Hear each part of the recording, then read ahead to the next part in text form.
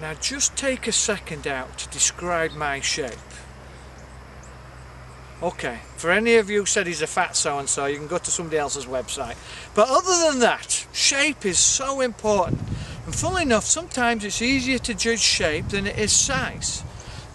Actually, I often think of the two as one.